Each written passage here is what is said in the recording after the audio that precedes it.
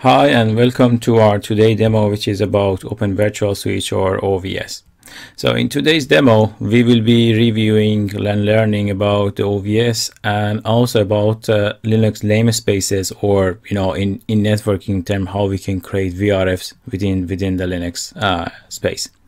So in today's demo we will be using a host, and within this host we will be creating two VRFs or Linux namespaces called VRF1 and VRF2, and we will be creating these virtual Ethernet interfaces between our VRFs, and we will create a virtual switch also on the top, and we will connect these virtual Ethernets, the other side of the virtual Ethernets, to this OVS switch. We will configure the OVS switch to do the basic packet forwarding between these two switches, between the two VRFs which we have. And later on, we will also do some testing by enabling and assigning an IP address to its switch virtual interface or the bridge interface. So we'll make a layer 3 interface on the OVS on this particular bridge which we are creating. And also we will try to enable spanning tree on this virtual switch and see how the spanning tree operates within the virtual switch. So I have drafted also the list of tasks which we are going to do. So the first step is that we are going to create the two VRFs or namespaces, VRF1 and VRF2. So to start with, I will start making a SSH connection to our host, which is this IP address 192.168.211.55. So let's get the console ready. Okay.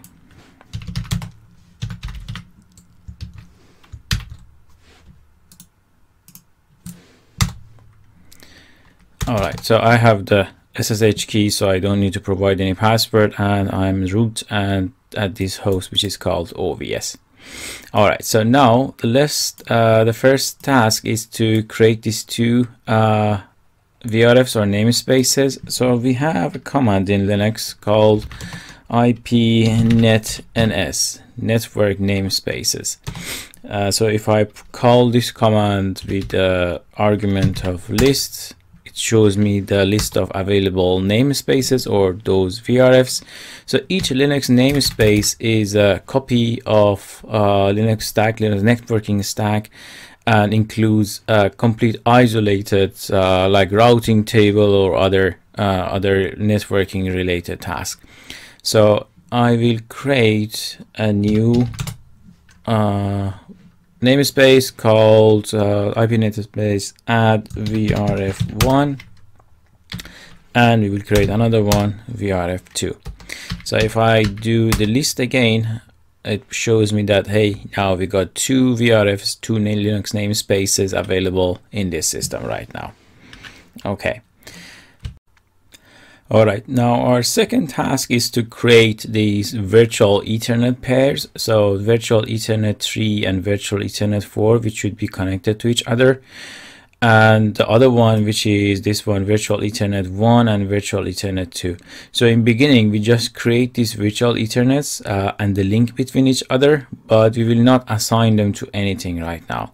So let's create this virtual link. So for command for creating that is IP link add virtual Ethernet 1, and we will say type. So the type of this connection is a virtual Ethernet, and we say peer name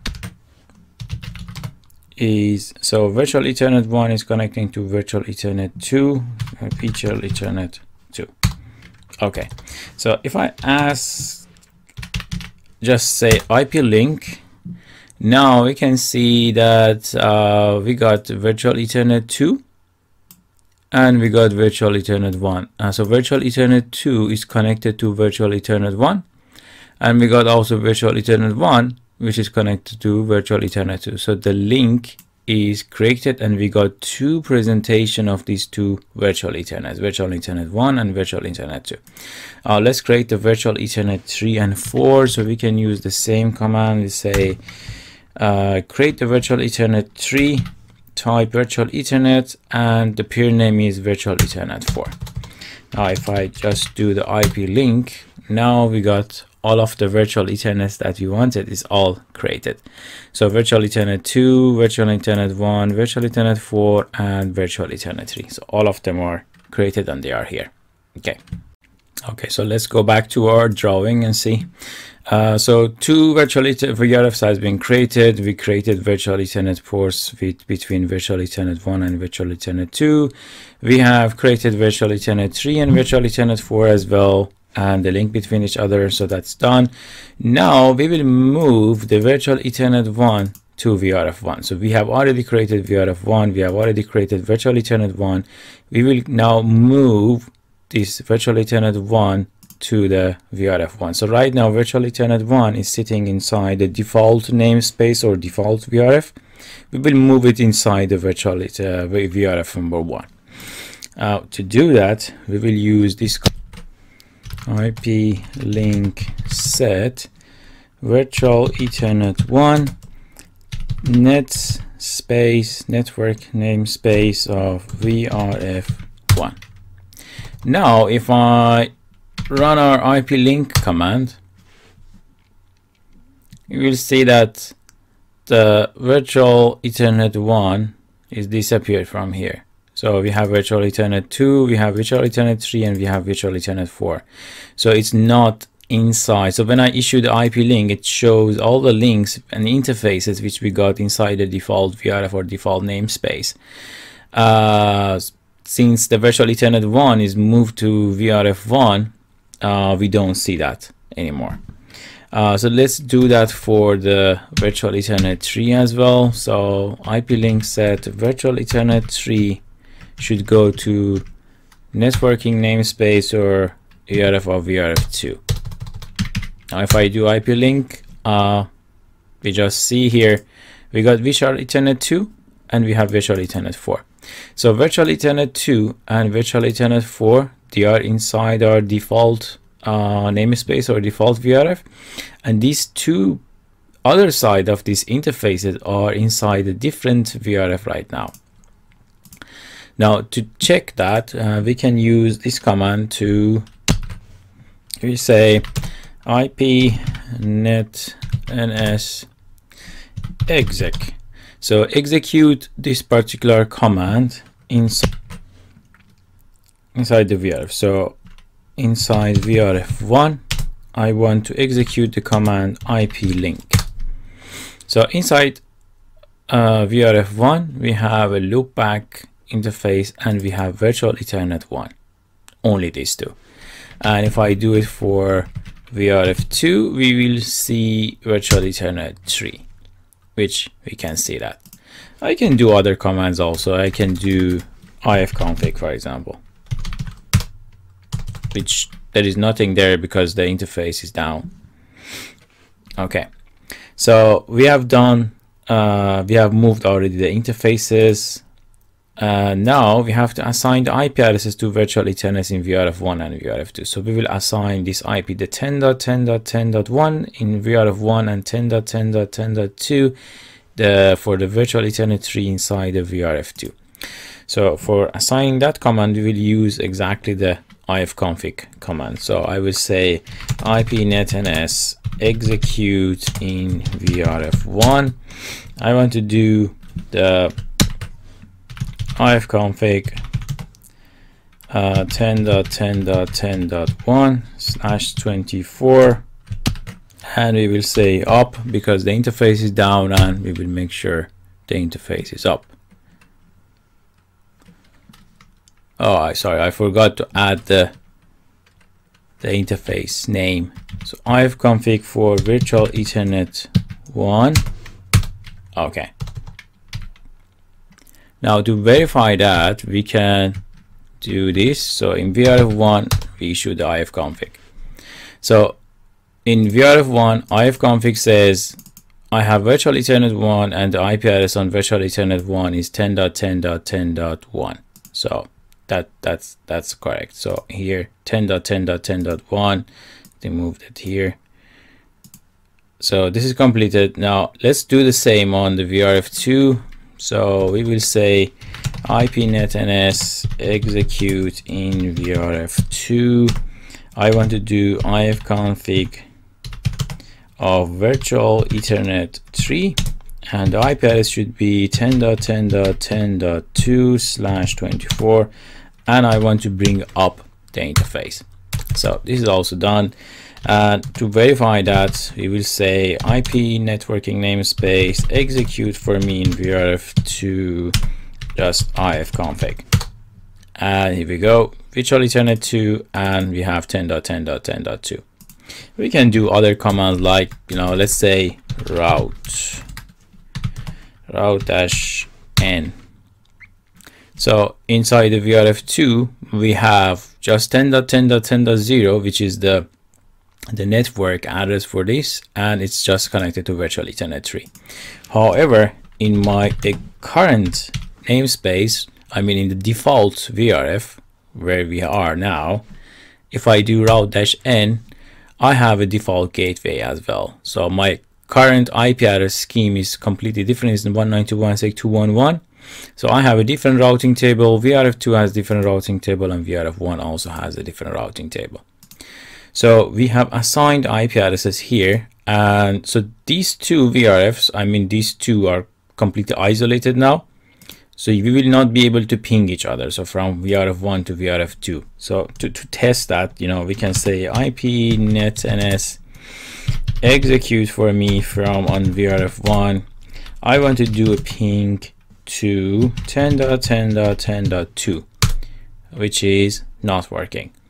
So 10.10.10.1 is trying to send some ICMP packets to 10.10.10.2, and it doesn't work because they are not connected to each other, right? There is no connectivity between these two. So this part we haven't done yet.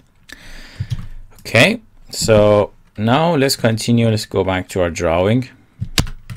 Okay, so we have assigned the IP addresses. Now we have to create virtual switch 1. So virtual switch 1 is going to be an OVS switch, the OVS switch. So on this host, I have already installed OVS with default configuration within the Ubuntu. And we will use OVS commands to create a virtual switch called vSwitch1.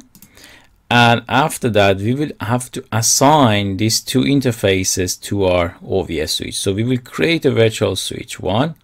So virtual switch 1 is like a virtual bridge, or in our networking terms, it can be like you can call it as a VLAN.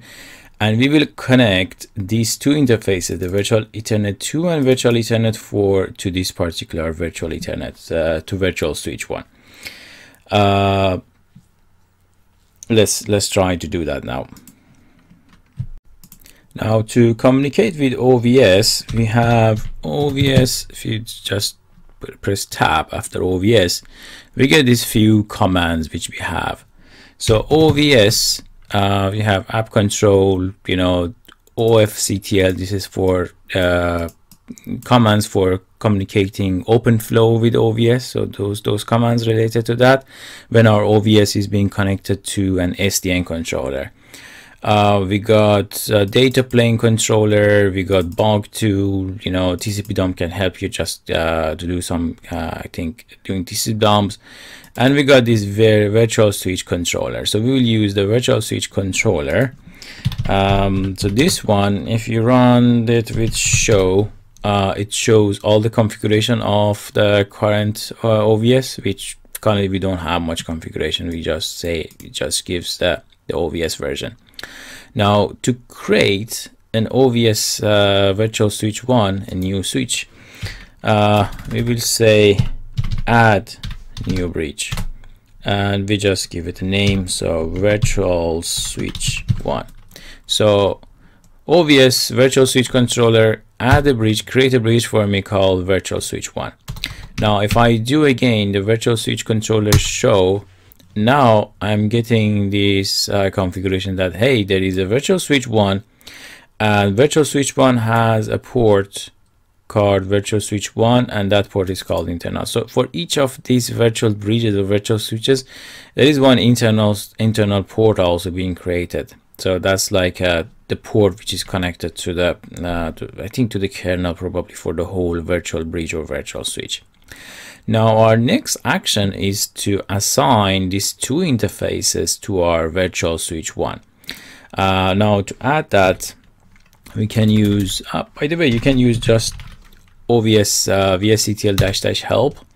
So it gives us all the commands which you can use. So these are all the bridge commands. So we use the add bridge to create a new bridge or new virtual switch, and now we will use the add port. So we'll use the add port on this specific virtual switch, and we will assign those two interfaces.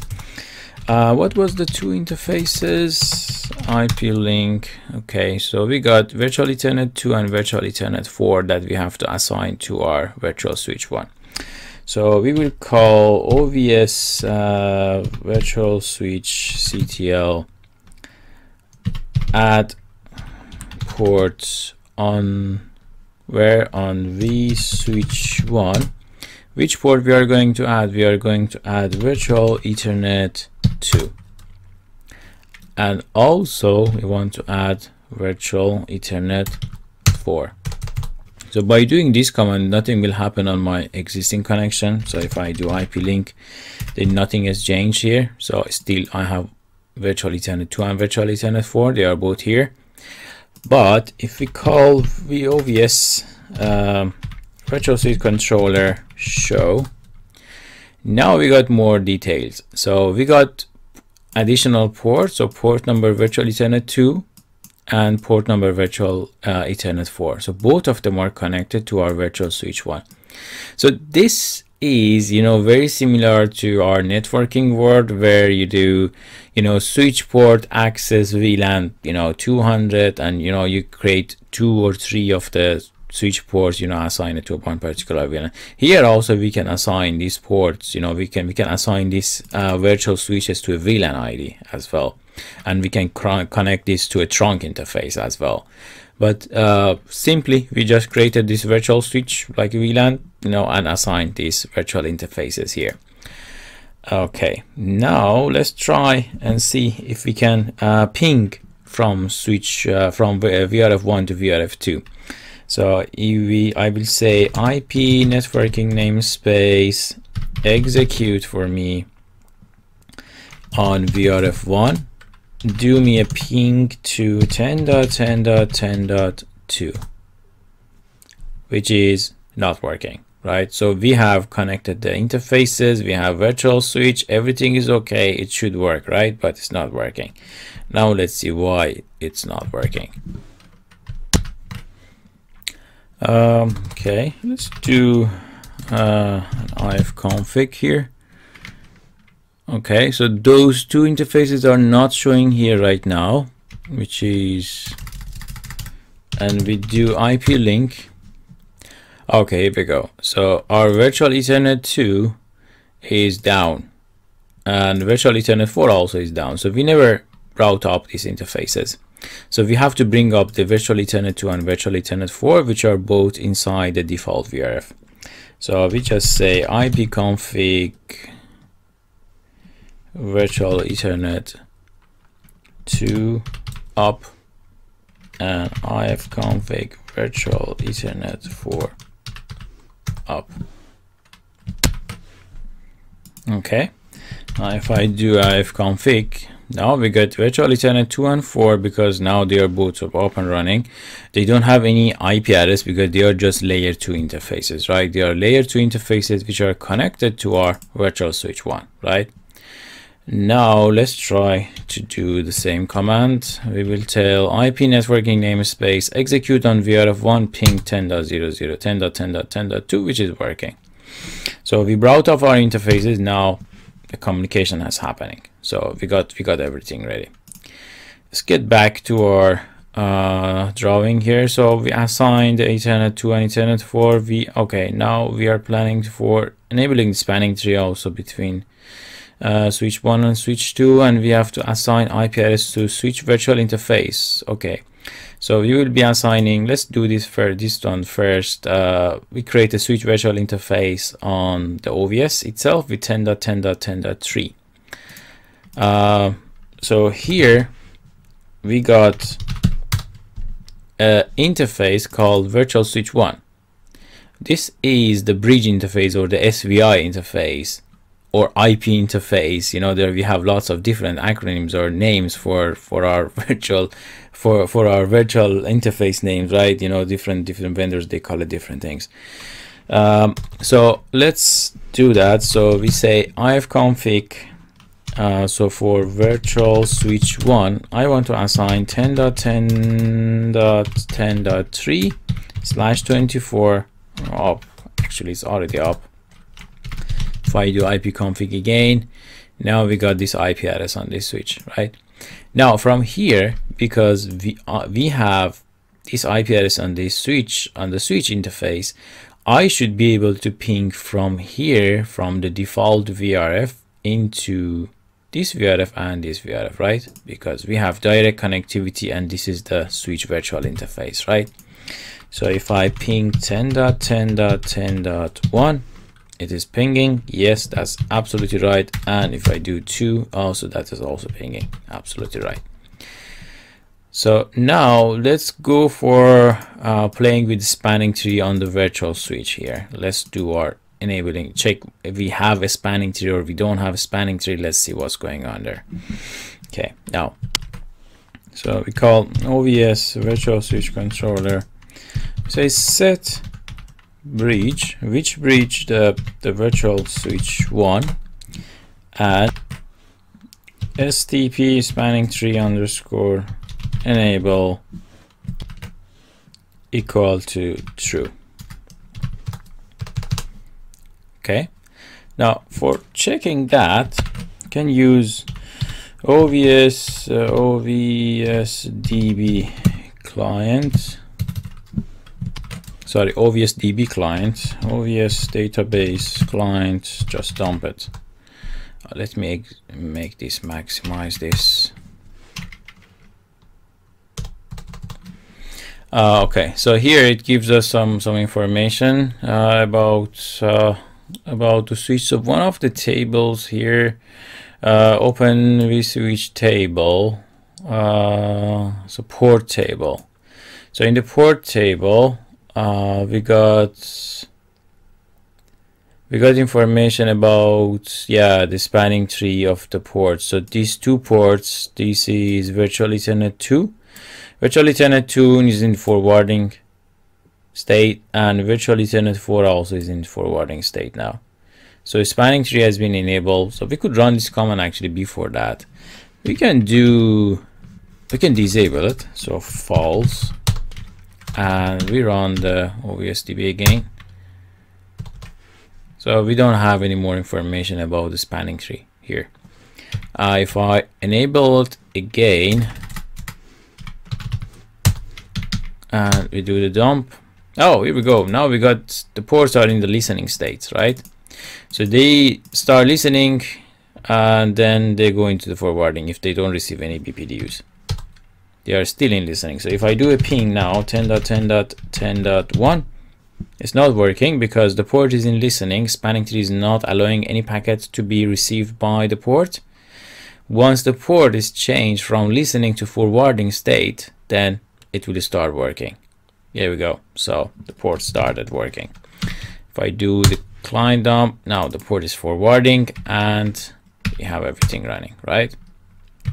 One more thing we can check is how we can find the MAC address table of this virtual switch, right? So this virtual switch which we got here, we should be able to find the MAC address of the VRF1 and the MAC address in the VRF2. I mean the virtual interface in each, we should be able to find that. To do that, we will call OVS application app control. So app control will help us to talk to the OVS daemons, different daemons, and get some information. So if we call OVS app control with the parameters of FDB, forwarding database, /show for vSwitch 1. So here we go, we got 2 of them. right? So this is the local. This one is local, means this should be our virtual switch virtual interface, and this is the port 1, which I'm assuming is for the port 1, the one connected to the VRF1. Now if I ping again the 2, that's also working, and now we got one more here, because you know it has the age. So once there is no packets being generated or going to this particular MAC, it will get deleted from the MAC address table. So we got both the MAC address. We can verify that if we say IP networking namespace inside execute for me in VRF, let's say 2, I want to do if config. The MAC address ends with 8C98, which is matching here. So 8C98, 8C98, that's the same thing, right? So this was our demo about you know, OVS and the Linux networking namespaces or VRFs, that you know you could see how easily we can create virtual switches within Linux, and even you know if you have time, you can build these labs and you can connect also a physical interface also connected to your virtual switch, a specific trunk interface, one of the VLANs of your you know trunk interface. You can connect it to this particular virtual switch, and you can provide full connectivity to this VRFs or namespaces inside your host. So this concept you can extend and apply into many things. So instead of these very basic VRFs which we created, you can have virtual machines, of course. So virtual machine or containers, they can be assigned to specific virtual interfaces, and they can be connected to an OVS switch, and you can do you know connectivity between those virtual machine, within the virtual machine, within the host only, or you can connect them to the outside world. So these hypervisors, for example, you know, hypervisor, they can either they use proprietary kind of this virtual switching stuff. Some of them they use OVS, some of them they use just the Linux bridge. And so also, you know, what we achieved today just now with OVS, we could do the same also with Linux bridge. So if we could create a Linux bridge and we could assign these two interfaces to a Linux bridge and achieve exactly the same thing. So OVS and Linux bridge are similar. There are some differentiators that, you know, I have explained in the course. I think you already know that. But in general, you know, you can create virtual machines, you can add virtual machines or containers or virtual firewall or virtual router, all connected to, you know, this complex or very scalable OVS, and you can create different scenarios for your requirements. Now, one more thing I want to add here is that if you remember, we were using Mininet, which is a tool for, you know, testing the SDN controllers. So Mininet also uses exactly the same concept. It uses OVS and it uses Linux namespaces for creating those virtual hosts. But the way they use the namespaces is a nameless method for creating the namespaces. So here we created the namespace with a specific name like VRF1 or VRF2. But in Mininet, when the script actually creates those namespaces for the host, it uses a nameless method. So with a nameless namespaces, you will not be able to see them when the IPnet NS list command has been executed. You will not be able to see those namespaces. So that's the, you know, a little bit different, you know, when Mininet creates those namespaces. This was all about the OVS and namespaces. I hope it was useful, and please, if you have any question regarding the OVS, you can please write it in the forum or you can contact me directly. Thank you very much.